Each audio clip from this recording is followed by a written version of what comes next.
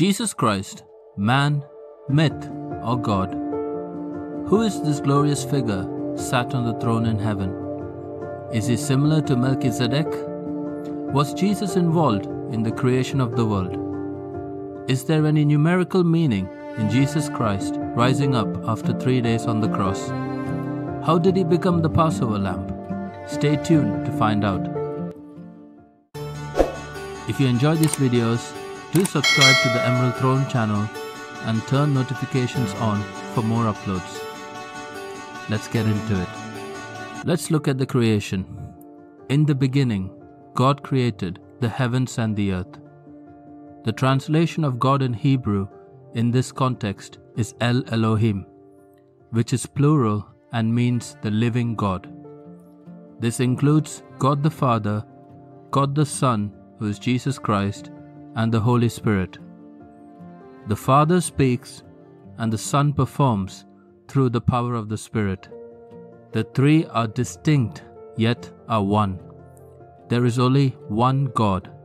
This is one of the greatest mysteries of the Bible. The creative word is Jesus. If we refer to John 1 verse 1 and 2, in the beginning was the Word. The Word was with God, and the Word was God. Through him all things were made. Jesus was present before the creation of time and was self-existent. John 1:14 says, "The Word became flesh and made his dwelling among us." Jesus was born as a man in a supernatural way, conceived by a virgin through the Holy Spirit. Philippians 2 verse 6 and 7 says, "Who being in the very nature God, emptied himself to take the form of a servant, made in human likeness, and humbled himself to death on a cross." His death on the cross was for our redemption. Do check out the Mystery of the Cross video to learn more about this and what Jesus said on the cross. The Son of God is the vision that John saw in Revelation. Revelations 4 verse 3 says, "There before me was a throne in heaven with someone sat on it, had an appearance of jasper and ruby, and a rainbow like an emerald circled the throne." This image is larger than our minds to comprehend it. Jesus, the Son of God, is sat on the throne in heavenly glory.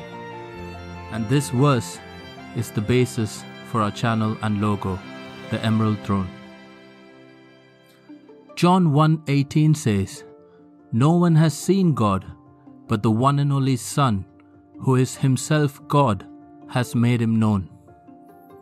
If we can understand who Jesus is, he is the visible image of God the Father. He gives us access to the Heavenly Father for all our needs. Colossians 1 verse 26 and 27 says, "The mystery that has been kept hidden for ages and generations is now known to the Lord's people, which is Christ in you, the hope of glory." By believing in the sacrifice of Jesus on the cross, we are made alive in the Spirit. God resides in us, which gives us hope and a purpose. When we have faith in his work on the cross, the supernatural power of God flows through us. Now, who is Melchizedek? He was a figure in the Old Testament whose name translates to King of Righteousness.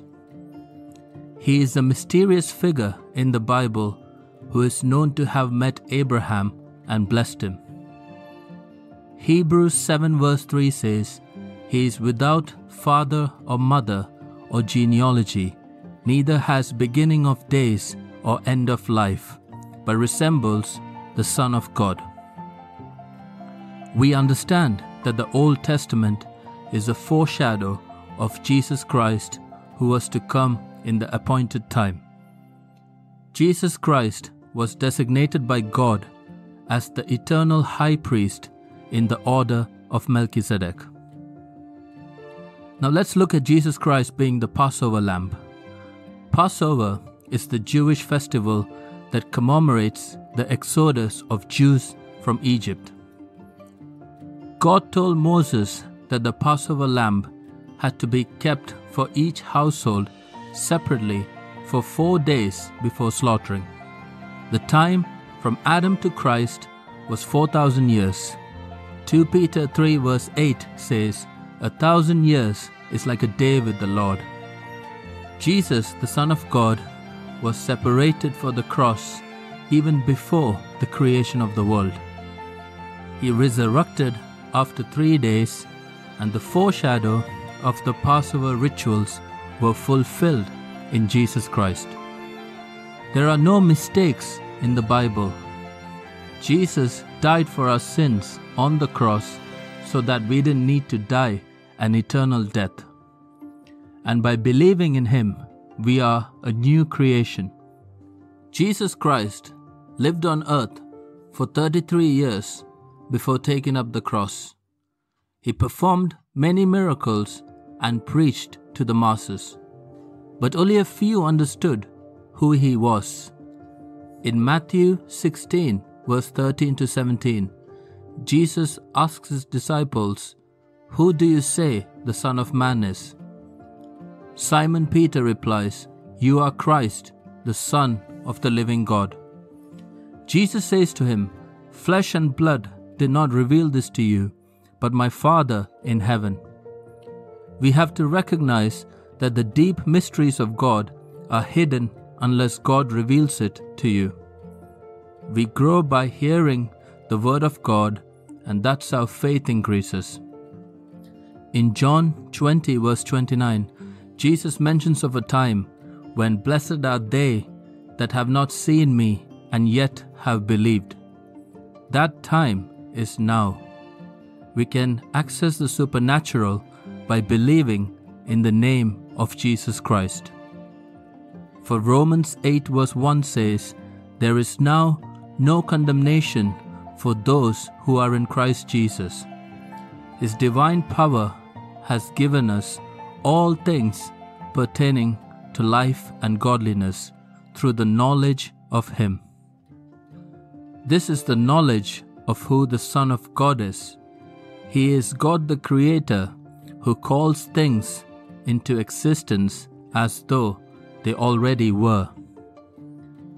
Thanks for listening, and do put your thoughts in the comment section below.